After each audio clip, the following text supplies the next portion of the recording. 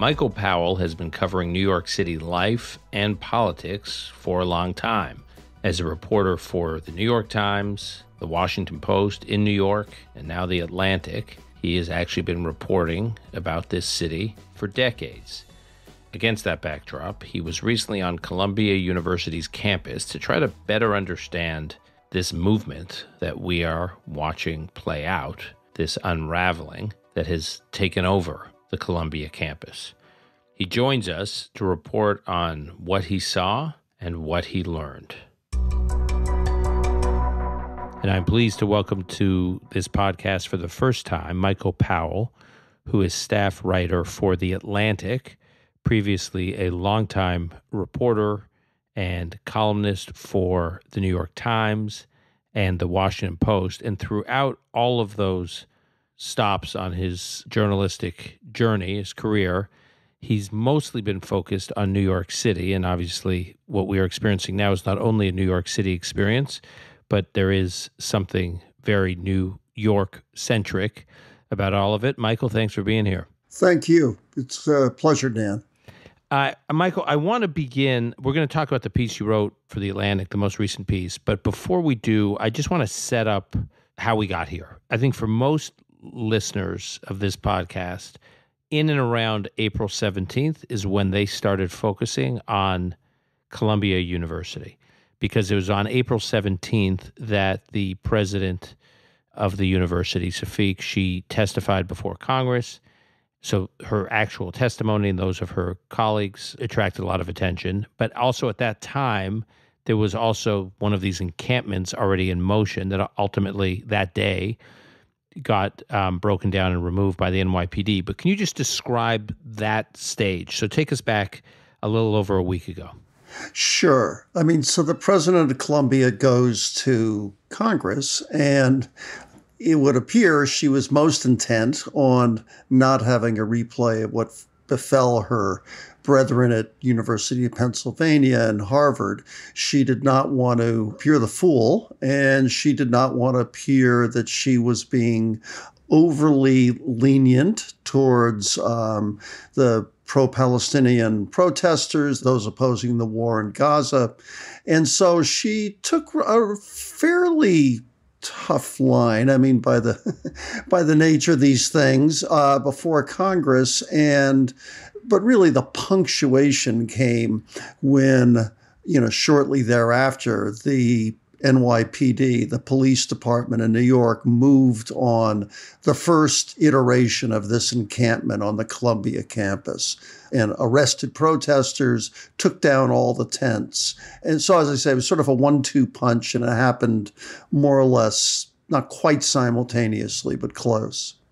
And it's understood that she took the action against the encampment most likely because she knew she was under enormous scrutiny with the congressional hearing. I think that's a fair inference. I mean, it is an inference, but it is, I think, a fair inference. Yes. I mean, certainly she knew she had the eyes of Congress on her, and that she did not want to have the fate that, fell upon her colleagues at Harvard and the University of Pennsylvania fall on her, which was they lost their jobs. Right. Okay. So she has something like 100 people removed, arrested, and lots of people who want to see this kind of behavior and this kind of quote unquote activism clamped down upon are cheering because there's actually action being taken and the encampment appears to have been shut down. And then what happened? Then there's a growing uproar. To some extent, I think was predictable. I mean, there were a number of people who were not sympathetic to the protesters and the encampment, who said, you do this and you're going to get a whirlwind of opposition. And in fact, that's what happened. I mean, you had there was a lot of attention paid to those protesters because they were all suspended by Columbia, which meant that they had to leave the dorms. So there were stories of, homeless students, and they're bereft. They're going to face loss of their credits for the spring semester, all this sort of thing. And you also had then an upsurge in activism on the campus. I mean, more protesters coming out, and faculty also starting, not all faculty, but, faculty that were sympathetic to the protesters really starting to grouse and talk. And then in fairly short order, you had a second encampment, frankly, probably a bit larger than the first encampment. Again, this is sort of the grounds of Columbia. I mean, Columbia is an urban campus, and it has these very kind of manicured lawns. And one of these sections of lawns was almost immediately filled by a second encampment called a liberated zone. So the second encampment begins, and seems now like a much larger number of students participate, and the professors come out and basically endorse it, right? They threaten now, because they saw what happened a few days earlier where the NYPD had come on campus to remove the encampment, and now the professors are coming out saying, we stand with the students and we're calling on the authorities not to break up this encampment. The professors really kind of came to the fore when it became clear that the administration was probably going to move on these students too. Well, they came to the fore for two reasons. One is they knew they were likely to remove the tents again, and they were speaking up for these 100 or so students who had been suspended. And you went up there when? I went up there Sunday afternoon, around 2 p.m.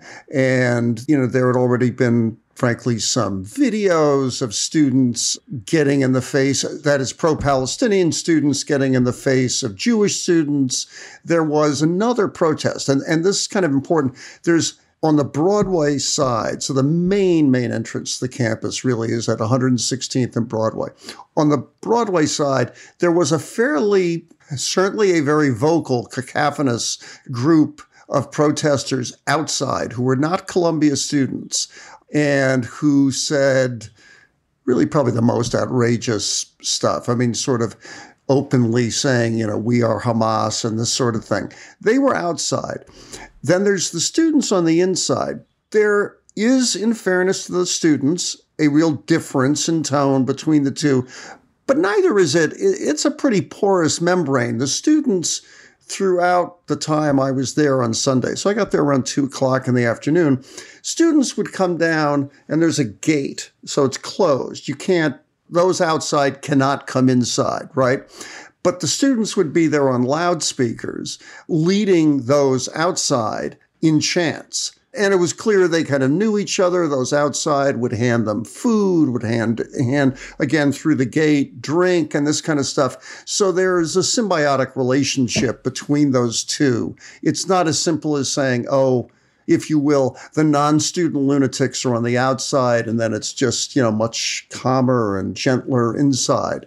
There was a difference, but it's, again, the membrane is porous. Yeah, and one could argue there's coordination, maybe not, but at a minimum there was camaraderie and even perhaps familiarity between the inside and the outside. Oh, absolutely. I saw it. The students would take turns on the loudspeaker, that is, shouting through the gate to the protesters and leading them in chants. So yes, there was absolutely some coordination. Okay. So why don't you describe then what happened next in terms of how this whole encampment sort of grew and developed and became like this little community, little city? Right. And it happened very quickly in some very, very nice tents. Though it's funny, the first encampment was a series of green tents. It almost looked like a military. They all were identical tents. And it did kind of raise the question, which I've not seen answered, of where the money came for those tents. If you search, as I did, I'm sure I'm not the only one online, for those tents, these are not cheap tents. They're not just like some piece of, covering with a few sticks. These are, you have to buy them from like REI or something. They were real tents. They're probably at least a couple $100 each. And they all seem to be the same tent. Oh, yeah. A lot of them were North Face tents. Yeah, and they're actually quite a bit more than a couple $100s. They're nice tents. I'd very happily have one of those when I'm out camping. And I agree with you. I've seen other student encampments. Going to really date myself, going all the way back to the anti-apartheid stuff. And those were much more kind of ramshackle affairs. These were very nice tents. On the other hand, it's an Ivy League school. Maybe there's more money. Whatever. There were a lot of very nice tents. And the students brought in, there was a lot of food. There were some skin oils. It was a full-on encampment. There was this sort of circle within this, in the center of the encampment, in which people would give speeches. They would very often at night bring in speakers who would, including some connected, Palestinian speakers, very closely to the Palestinian struggle. They would bring in professors. There were dance troupes doing interpretive dances. These were students. And there were these, I described it as Intifada meets Woodstock, but there was this sense of there were Hindus for Intifada. There were lesbians against genocide. Not every tent, but it appeared that the tents were largely broken down in some rough way, by identity. So there might be Pakistanis here, there might be Vietnamese students there, white students. There were Jewish students. They would do the day before I got there, apparently there had been a little Shabbat service that they had done, or dinner of some sort. And this was important to them because they wanted to show, we have Jewish support for this. Yes. And if you wanted to enter, even when I got there, security, as we will discuss, got tougher almost with each hour. But I got there, say, by 3:30, I got to the encampment, and you could not enter without talking to students who were manning a security thing. And they would, certainly as a reporter, I had to wait for a press person to come over. Then I had to stand there and be read the kind of community guidelines, which included, a bunch of things, but most notably for me, that I couldn't talk to anyone without essentially the press person there, a tender there, that I couldn't talk to anyone whose views differed from those within the encampment, which was kind of most striking. So if somebody was lucky enough to have infiltrated and then had started to speak in any way other than praising the movement, that would have violated the community guidelines. Well, they also had a media team, right? You talked about this. They had like a quote-unquote professional team to deal with the press. Yeah, well, I don't know if it was I don't know about professional. Designated. A designated team. Designated, absolutely. Meaning they were very aware that they were under scrutiny from press, and they wanted like a message-focused engagement team to deal with the press. 100%. And it was really, in my case, there was one woman, a social work grad student, herself a Palestinian, well-spoken. We had a long talk, and then I wanted to talk to, the whole point was I wanted to talk to other protesters, and I got a tour of the site, but then I had to leave. So in other words, I couldn't stay there and interview people. Meaning they made you leave? They made me leave, yes. It was polite enough, but yes, they were very message driven. And when I stood outside and tried to interview people as they came or left, most of the students, credit due, they were on message. They just said, look, you got to talk to the press person. I'm not going to talk to you. I then walked further. Reporter tricks 101, right? You just kind of walk further from the encampment and sort of walk along. And there were some people I got to talk to me, but everybody was pretty wary. They wanted, one consistent, careful message. Okay. I'm going to want to go back to how this whole thing started. But before I do that, what motivated you to go to this scene? Like, why did you go? I wanted to see what was happening. I had this sense, I don't want to throw my reporting colleagues at other places under the bus, but I just didn't feel like I had a clear sense of what was going on. And so I wanted to get up there and see what I could get on the ground. It was clear the New York Times had done a piece interviewing a couple of the protesters, but it was clear that they were hand-selected by the spokespeople. It just didn't feel like I had a real sense of it. And the other thing I wanted to do was talk to, and I did, to Jewish students up there. How was that part clear? Because had I wanted to, I could have said, look, find me someone to interview, right? And someone in all likelihood would have been brought to me had I wanted to do that. I did not want to do that. I'm not looking to put a finger on the scale, but I wanted to wander inside this encampment, which is on Columbia grounds, and just have polite conversations with students of my choosing. And that wasn't going to happen. The other thing, as I say, is I also wanted to talk to Jewish students who are not protesters. And it took a while to get into the campus because it was like a fortress. But once I got in, I mean, there were quite a few Jewish students, not counter-protesting, but kind of standing and watching that. And I had a number of conversations with them, and their tales were disturbing. They were disturbing tales. I mean, they were encountering bad stuff. You know, they had friends who were telling them, you're a Zionist, we can't be friends anymore. One of the things that came up a couple times is the students would say, like, well, you know, I don't even know if I'm a Zionist. Like, they would say, like, I'm just, you know, basically, you know, I'm Jewish. I'm proud to be Jewish.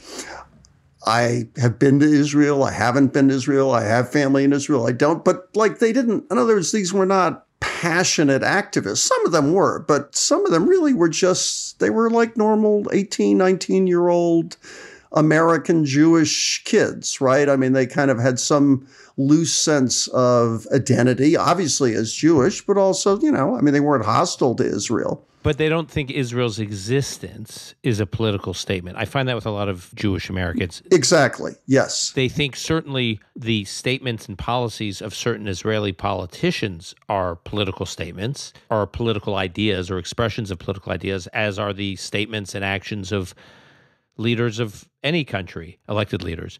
But they don't think of Israel, just the existence of it, as a political statement. And I think that's what you're getting at, is they're like, am I supposed to have a position on Israel's existence? Your colleague, Jeffrey Goldberg, literally as we're talking real time, I'm reminded of something he and I were once we were on a panel together a number of years ago at some conference about Israel. And he made the point, which has always stuck with me, and this conversation is reminding me of it, where he says, Israel's the only country where people will have discussions. Are you a Zionist? Are you not? Which is like, do you believe in the right for this country to exist or not? Like, you don't have those discussions about other countries. And his point was, he says, Zionism, it's like parenthood, right? So you can have parents, people, a married couple that are thinking of having a kid could have abstract discussions all the time about, should we have a child? Should we not have a child? What are the pros and cons of having a child? And it's all very theoretical. And then one day they have a child, and they don't have a discussion whether or not they're like pro or anti-parenthood or pro or anti having a child. It's like, we have a child. It exists. Like, we're now in the business of parenting. And I think for many Jews, Israel it exists. It's a country. It's no longer an abstract debate about should it or shouldn't exist. Again, we can debate policies as we do about any country, but Israel seems to be the only country where the whole discussion about it has to be whether or not you believe it should exist. Yes, no, and that's kind of what I was hearing from, because as I say, the ones who were saying, well, I don't even know if I'm a Zionist, it wasn't that they were saying, like, I don't think it should exist. It was just like, I don't think of it that way. It's just, it's Israel. It's right. And suddenly it was this charged, it was like they were outing themselves as racists. I mean, you know, that was the nature of what was being thrown at them. Oh, you're a Zionist. And yeah, there was a lot of kind of fear and anxiety from the kids I was talking to. And as I say, these were not, you know, they weren't sitting there, nothing wrong with that, but they weren't sitting there waving the Israeli flag. They were just, you know, these were kids kind of sitting on the steps in the middle of campus. And by this point, were they aware how supportive most of these professors were of the protest, or how hostile most of these professors seemed to be towards Israel? Were the students also aware of that and worried about it? Yes, some of them were. And in fact, one of the students who was an East Asian studies major, her professor was there. She said her professor was kind of following her around. She was doing a documentary kind of film on it for a nonfiction class at Columbia. I mean, it wasn't like she came in with a camera.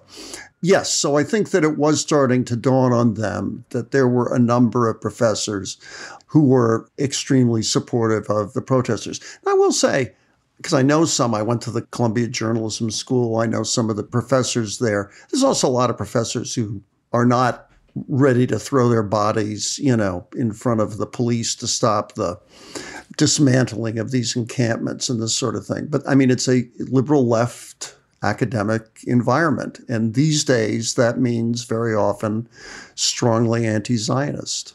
Yeah, and the problem is you take that group that you just described, the ones that have the more strident position among the professors, and then the group of professors who just want to lay low. They don't want to take sides. And I spoke at a couple universities. 2 weeks ago, I spoke at University of Michigan and at Duke University. And I was struck by the number of professors. When I would talk to them, they just sort of said, look, I'm not supporting the opposition to the Jewish students in Israel or the criticism.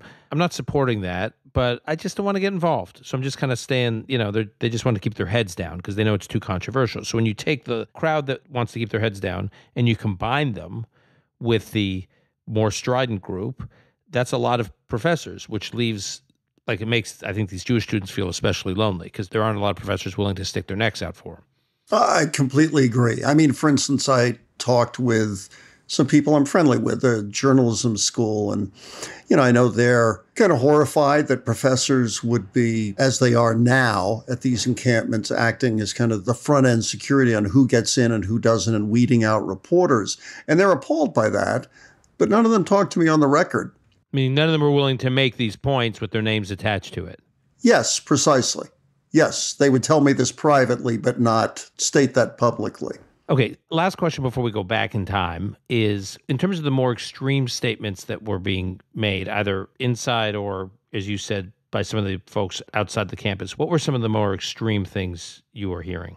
Because I hear from a lot of people who say, well, not all the rhetoric is extreme. I hear people who are sort of pushing back on the narrative that this thing has spiraled out of control. They say, look, some of the rhetoric, if someone is critical of the Israeli government policy or what Israel's doing in Gaza, not all the rhetoric is extreme, which is true, sure. But the problem is whoever is there with a more constructive approach, and there may be some people who are there that have a constructive approach, they are being subsumed or eclipsed, it seems to me, by much more extreme language that sort of is becoming definitional. That's my sense, but you were there.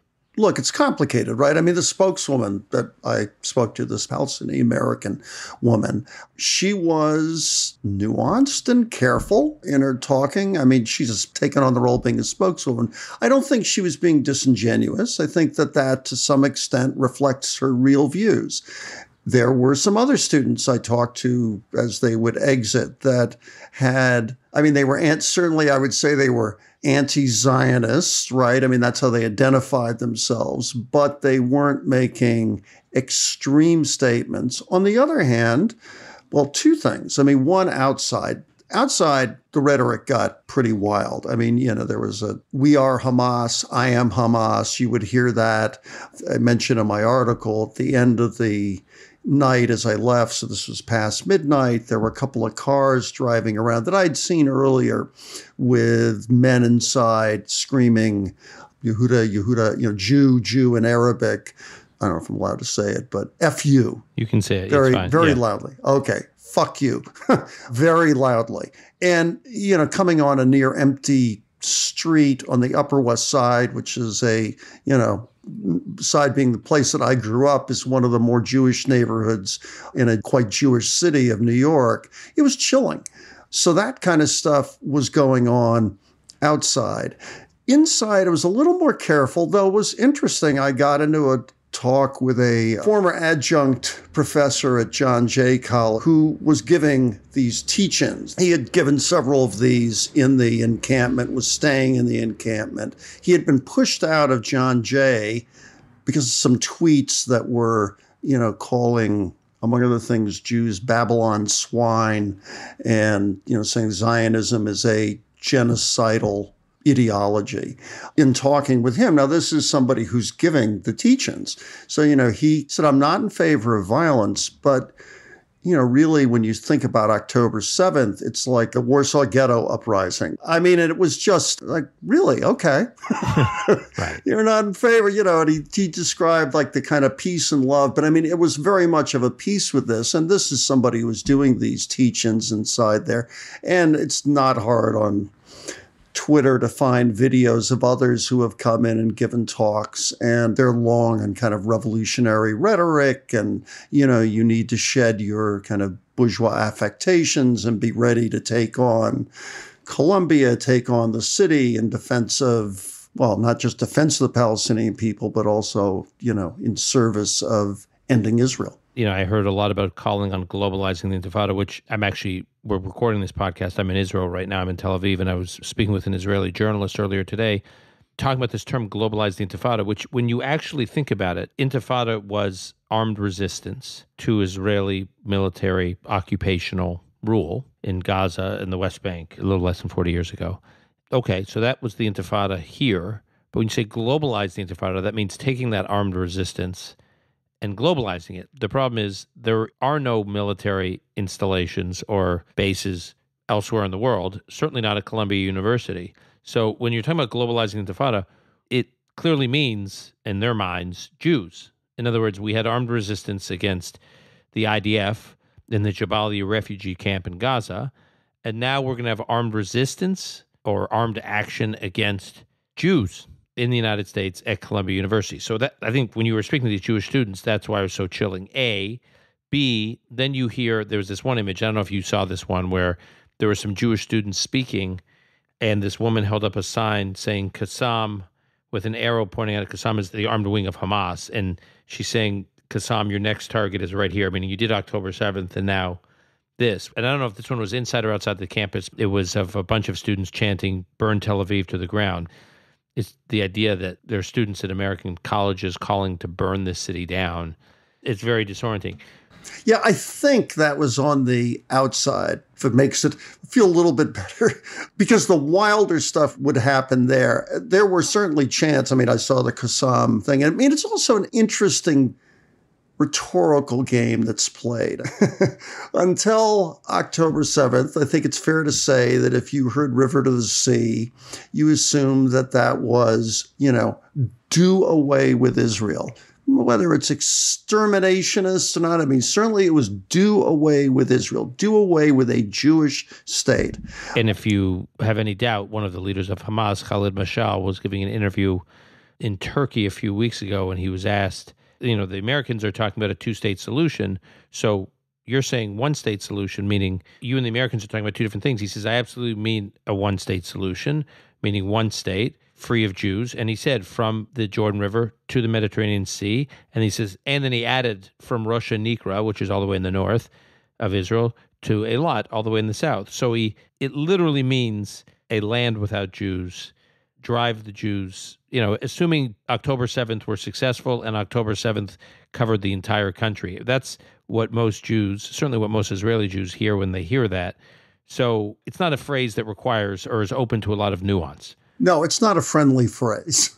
This is not, I mean, there are some, as you know, Jewish intellectuals, historian Tony Jut and some others, who would sometimes talk of a one-state solution, and they had this notion that you could have this kind of binational state, and this ain't that. And yet there's this interesting verbal sleight of hand where now we're told, no, you can't think of that as an exterminationist. That's just, this is an expression of kind of Palestinian yearning for freedom, and who knows what would come out of that. The same argument is made, I think, with Intifada now, right? That no, there's all these kind of peaceful iterations of it, or at least not explicitly violent, blowing oneself up interpretations. And I think it leads to, I think what those are frankly designed to do is to, if you're a reporter, if you're somebody from the outside, well, no, this isn't violence. We're talking about intifada, kind of like jihad, right? Sort of this, it's a state of mind. And I think it's a bit insidious because certainly for some of those Jewish students I talked to, I mean, frankly, for myself, I was pretty clear what those chants mean. I mean, they're not talking about some, an intellectual vision of a binational state in which, each has a piece of parliamentary block and this sort of thing. Okay, so now I want to go back because you've been following this arc pretty closely since October 7th. And you wrote a separate piece about the fine line between criticizing quote-unquote settler colonialism and supporting terrorism, which you wrote after October 7th. So you've been tracking this. I guess my next set of questions have to deal with how we got to this moment, because immediately after October 7th, there were signs that we could get to this, but obviously we weren't there. So what, based on your reporting, happened immediately after October 7th that this now we realized was a logical next step or iteration of what we were seeing immediately after October 7th?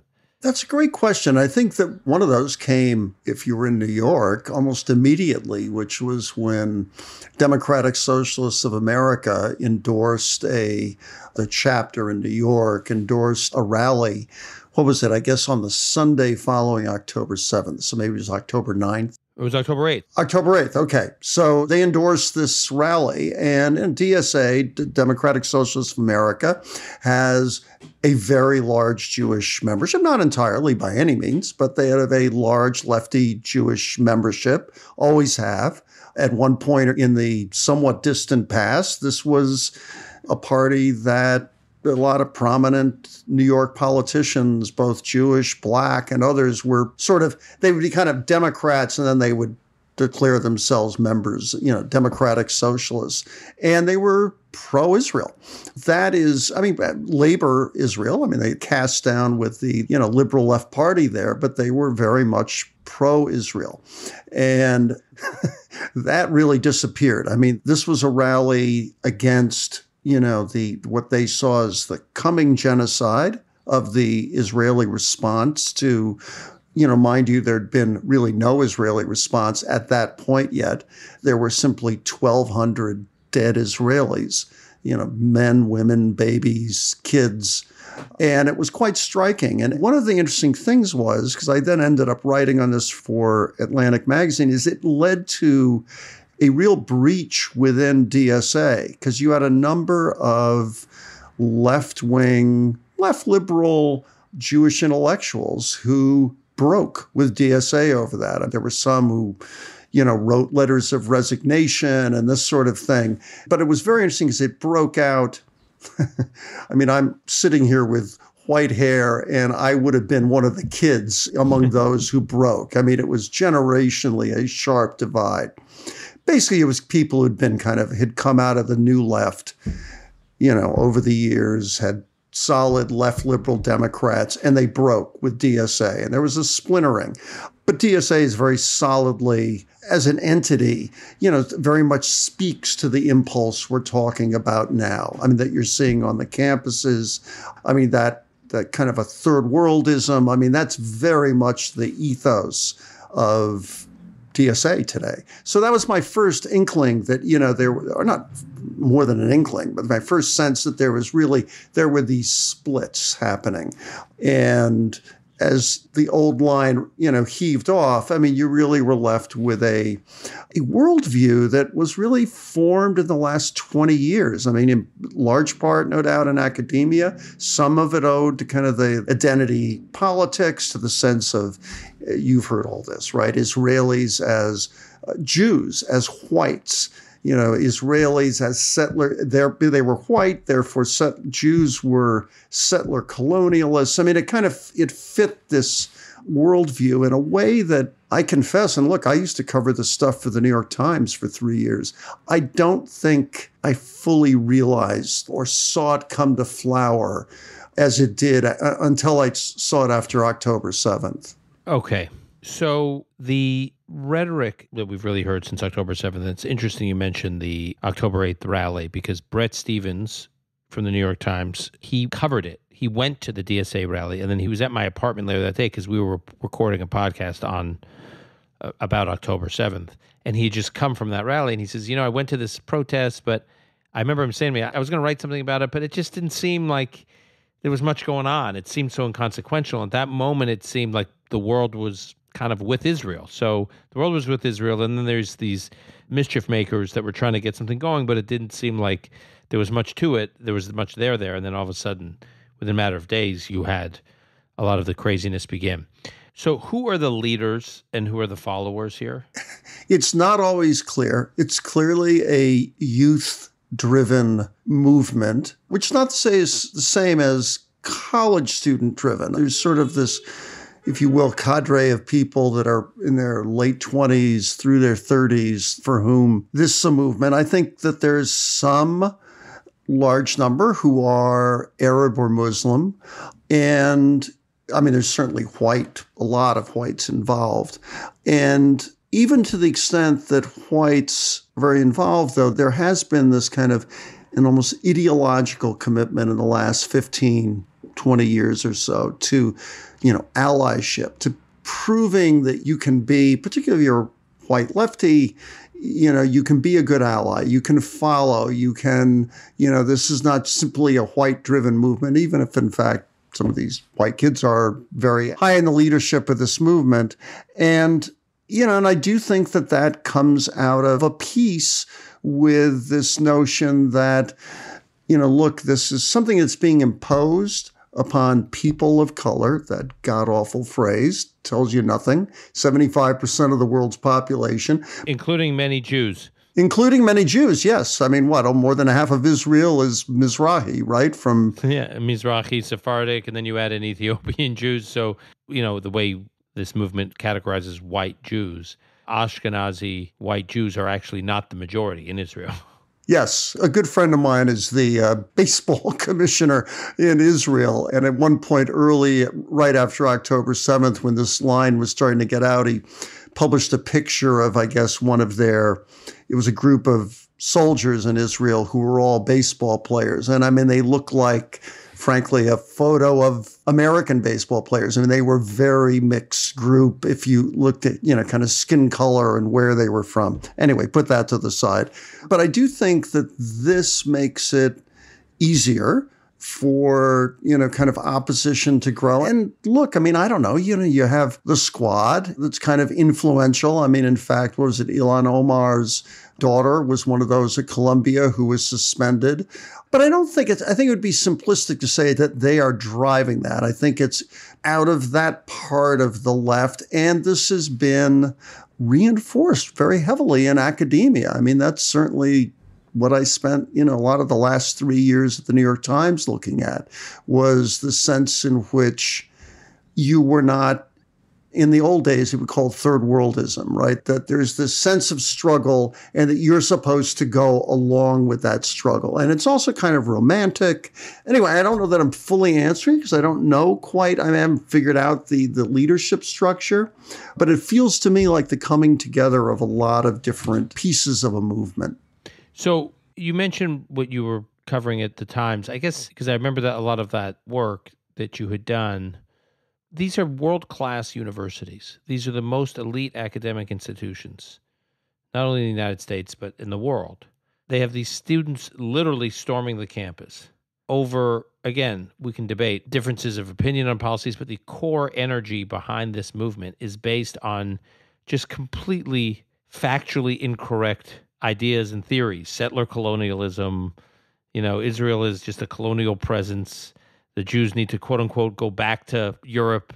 The Jews don't have a history in what is today the modern state of Israel, like that goes back thousands of years. This is not to say I want to get into that debate now. It's more to say, does anybody sit back that you're dealing with and say, these are the world's best academic institutions in the world, and we have a whole bunch of students and many professors who are teaching not just gibberish, but total nonsense, like fabricated nonsense. Even the Vietnam War, the protests over the Vietnam War, some of them may have been strident, some of them may, but there was at least a shared understanding that America was in this war. They could disagree that whether or not it made sense for America to be in this war, whether or not America should be in Southeast Asia, whether or not American, young men should be being drafted and sent over there. We could debate the policy, Kissinger, Cambodia, but there was a shared understanding, though, of some of the basic facts, I think.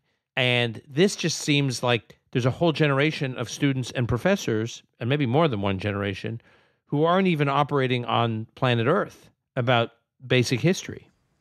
A lot of the history of Israel, my sense is these days, and it's actually something I meant to pursue it more rigorously, so this is sort of a shard of a theory, but is driven by a combination of theories of settler colonialism, of, oppression and atrocity, right? So that the history of Israel, and I know this happens in some of the elite universities, including Columbia, is driven by the sense that, well, the Nakba, right? The pushing out of the Arabs as Israel was being formed in 1948, a revisionist take on the War of 1967, the Yom Kippur War, and so on and so forth. And a Jewish friend of mine who, I guess it was right after October 7th, said, well, look at every war that Israel's fought with Gaza.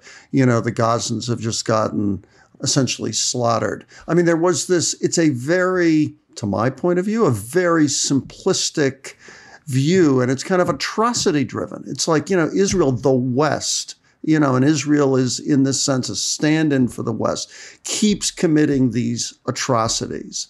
And I don't know to what extent, certainly, look, this is simplistic, right? I am sure there are historians who do a more measured job of this, but it certainly doesn't feel like that if you listen to, for instance, some of the, professors of Middle Eastern studies at Columbia. So anyway, I'm not sure that I'm entirely answering your question because I'm not sure that I entirely have an answer.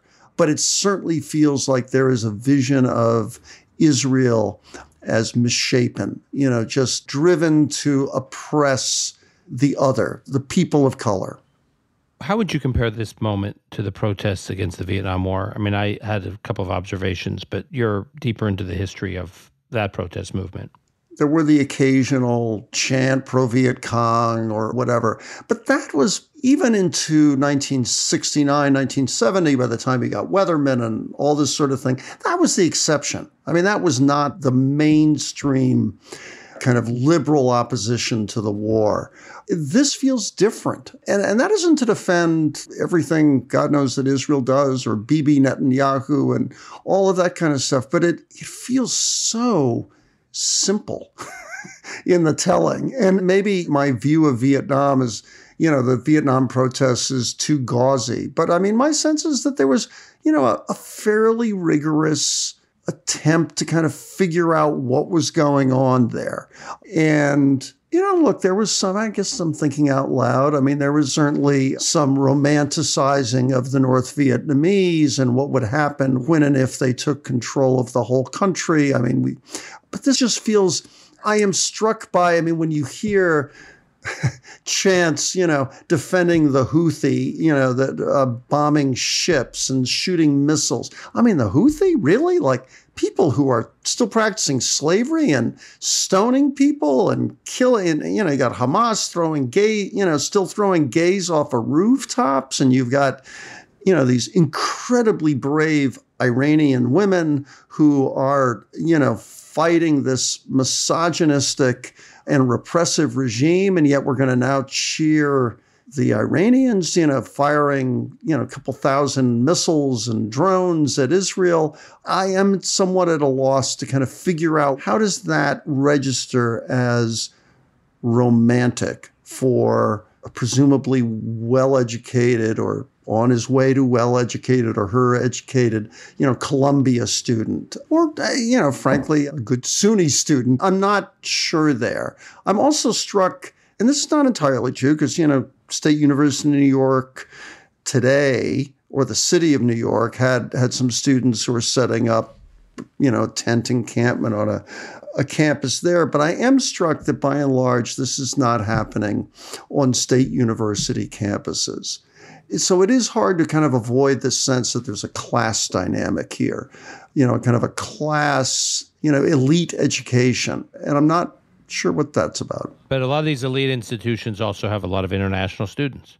Yes. So Tablet Magazine did a big piece on quantifying the average, something like 1 in 4 students at elite American institutions, educational institutions today are foreign students. So what role they play, and I'm not generalizing here, but I think this whole part was not a factor during the Vietnam War. It's not like you had people from, North Vietnam who were students at elite institutions yes, in the United States during the Vietnam War protests. And yet, by the way, I'm not saying the foreign students are the only ones that are fueling a lot of this, but you did have that situation with the president of MIT who made the threat that the protests and the disruptions of student life and of teaching have to stop, or she was going to expel students. And then she made the threat and the protests continued and she didn't expel them. And she was asked, well, why didn't you expel them? And she says, well, I realized most of these students who were organizing and participating in the protests were on student visas. And if we expel them, then they lose their visas and they have to leave the country. So it's sort of like, oh, okay. So that's an element of the problem that probably didn't exist during the Vietnam War. Yes. Yes, I think that's certainly true. And look, in the Vietnam War also, the draft focused the mind, right? I mean, of a lot of, young men in particular. These kids had skin in the game. Yes. They were protesting a policy that would directly affect their lives. That's the other thing that blows me away about this is if you look at the students that may not be from the Middle East who are on these campuses, who are in the middle of these protests, they're not going to get drafted. No one's asking them to go fight this war. Like, how are they so obsessed with this? Well, no, as I said, I do think there's a romance to it. I think the sense that, like, somehow, I don't know, there's a romance in that. I mean, I'm always reluctant to level, kind of racism, anti-Semitism at the, too easily. But you kind of wonder with that. I mean, you just, like, so why is it? I mean, Israel has lots of problems. I could, as I say, have a best friend who lives there. We could, no doubt, you talk often brilliantly about this week after week. It's hard to think that there's not, like, why Israel? And that isn't to defend everything they've done in the war, God knows, or anything. It's the most scrutinized war I can think of since the Vietnam War. I can't think of another military conflict that has attracted this level of obsessiveness and scrutiny and driven so much ferocious and sometimes off the rails debate than this war. And you're right. It's like not Assad in Syria, over 600,000 Syrians dead and 15 to 20 million refugees. I mean, you mentioned the Houthis in Yemen. I mean, we can just go country by country. It's not these other countries. Yeah, Sudan, right. Yeah. Sudan, right. It's not even the American wars, the modern American wars, like Iraq and Afghanistan. There's something about this. And in my darker moments, and I try not to be dark, but in my darker moments, I think there are flare-ups throughout history, waves of anti-Semitism about, if you actually go back, like sort of every 80 to 100 years. I mean, just to really personalize this. So I'm in Israel right now. I'm with my sons and my wife. We went yesterday to near kibbutz Nir Oz in southern Israel, which was one of the kibbutzim that was hit, one of the hardest hit kibbutzim. A population of 400 people, 77 taken hostage, 40 killed on October 7th. So basically 1 in 4 of the residents, of the members of this kibbutz were taken hostage or killed. And, you just saw the barbarism up close by going, I don't want to get into the details, but my son, who's 16, said to me last night, he said, last summer we visited Auschwitz because my mother's a Holocaust survivor. Her father was killed at Auschwitz. And we went to her hometown in Slovakia and we traveled around Eastern Europe. And he said going to that kibbutz yesterday was harder for him than going to visit Auschwitz, which I was shocked that he had said that. And when I asked him why, he said some version of, I tend to think of the Holocaust that happened, something that happened so long ago. Like it's almost like another humanity, another version of humanity, one that is so far removed from his life that he can just, in a sense, say that doesn't exist anymore. And that there's a new, the humanity he's lived with is enlightened and modernized and compassionate. And then he sees kibbutz Nir Oz and he says, wait a minute, this was not in the 1940s. This was 7 months ago. And that's what was so jarring for him. And how do I explain that to a kid other than to say, like, I was sort of at a loss other than to say what I feel, which is, as I said, in my darker moments, it just feels like a newer version of the same old. And there's a reason why it's called The Old is Hatred. And it just keeps recurring. And the target now is the Jewish state. No, it's the Jewish state we have a problem with. And those who support the Jewish state. Oh, well, those who support the Jewish state all happen to be Jews living in this very assimilated, enlightened, quote unquote, progressive diaspora. But now it's very hard to explain other than exactly what you're saying. Or at least not that you're saying, but that you're zeroing in on. I mean, look, I'm of a certain age. So on the Upper West Side that I grew up on, I was privileged, really, to have a number of friends whose, parents were Holocaust survivors.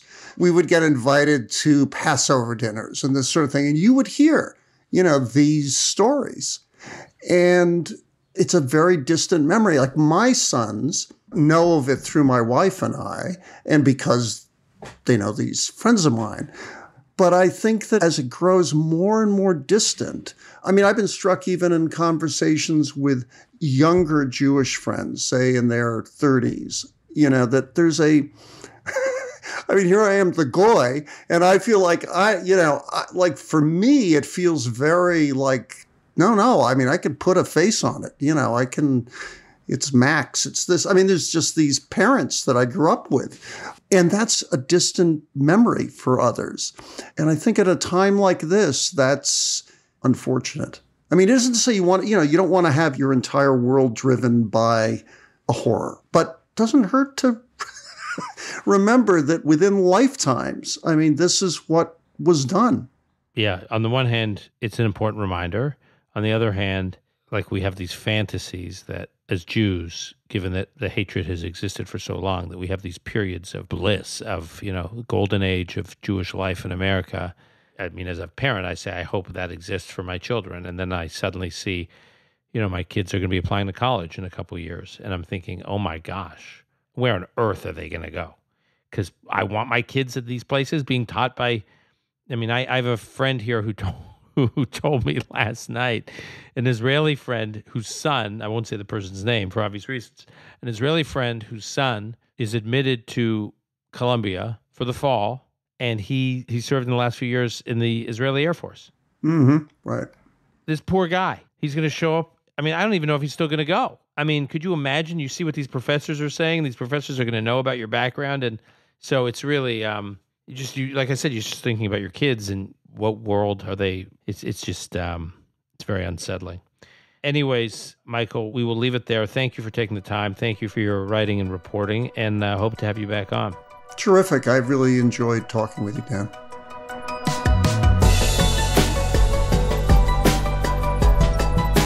That's our show for today. To keep up with Michael Powell, you can find him on X at Powell Atlantic. You can also find his work at the Atlantic website. We'll post his most recent piece in the show notes.